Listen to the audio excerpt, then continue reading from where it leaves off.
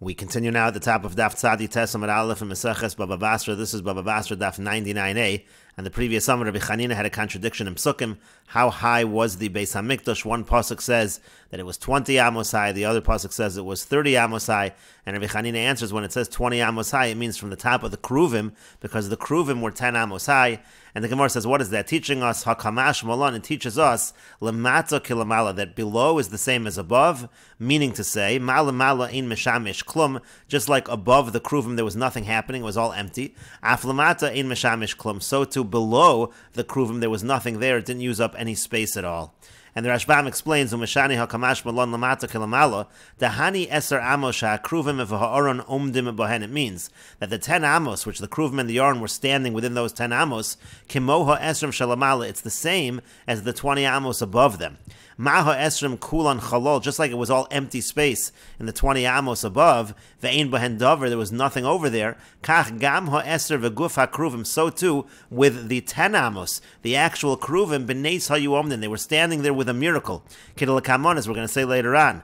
Umakom ha'aron eino min hamida. We're going to say that the space of the aron, it didn't count in the measurements. It was as if it took up no space. Ela b'nei sayomid, it was standing there with a miracle. The kanfei ha'kruvim, and the wings of the kruvim, shehin ba'avir lo chaytzi, they were in the air. They did not create the separation. T'holamata didhu ulamala didhu yecholim limdod esrim reikonos mikosel tzafoni lekosel dromi. You'd be able to measure 20 amos empty space from the northern wall to the southern wall. V'hachi ma'ashma kra, that's what the pasuk is saying. V'yesrim amma komaso, when the pasuk says it was 20 amos high, kilomer, what it's saying is, kol hashloshim amos koma einon chashuvim elo k'esrim. That entire 30 amos of height, really it only counts like 20 amos of height. Demisvas kruvim ulamala shem penuyim miklum, because from the top of the kruvim and up, which is completely empty, ha'eser kamo hachaf, that 10 is the same as the 20. Essentially, the Gemara here is saying that they took up no space. And the Gemara continues along these lines, Messiah Leila Rabbi Levi, this is a support to what Rabbi Levi said. Diyamar Rabbi Levi, because Rabbi Levi said, V'yitem Rabbi Yochanan, some say Rabbi Yochanan said, Davar zeh mesores biyadeinu me'avoseinu, this is a tradition in our hands from our fathers. Makom aron ukruvim, the space, the area of the aron and the kruvim, eino min hamida, is not part of the measurement. Again, it's as if it took up no space.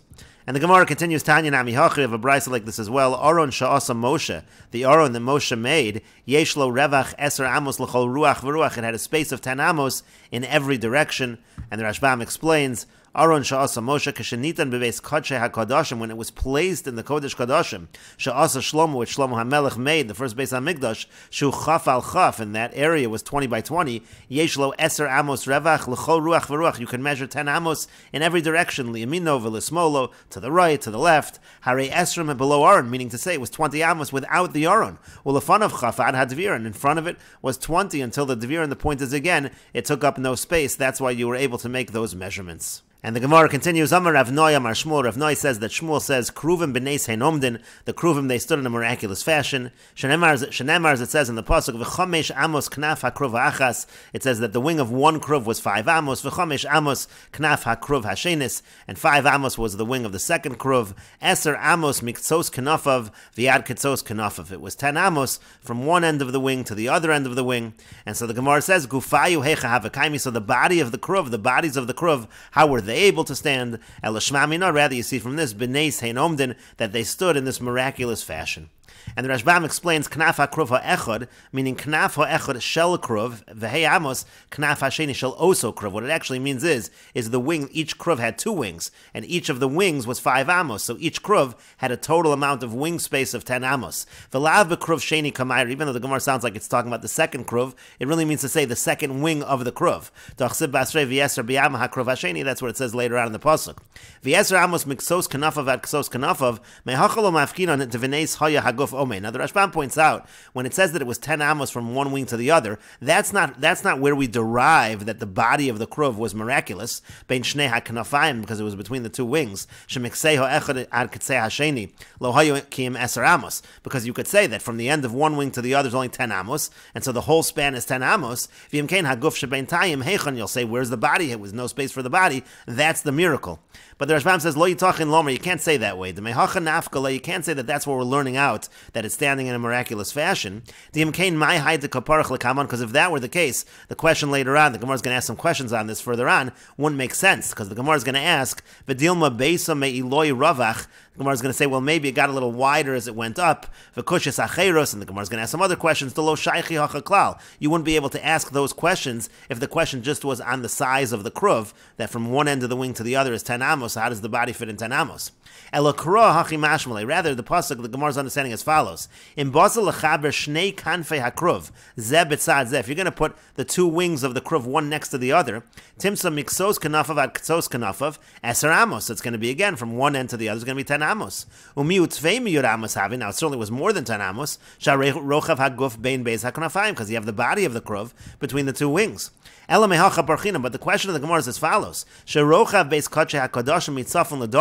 because the width of the Kadshe Kadashim from the north to the south, that was a total of 20 amos. Now, the two kruvim, because there were two kruvim in the Kadshe Kadashim, the wings alone would be 20, forgetting about the bodies. Like we just said, the two wings are 10 amos. It says the wings touch the walls. That's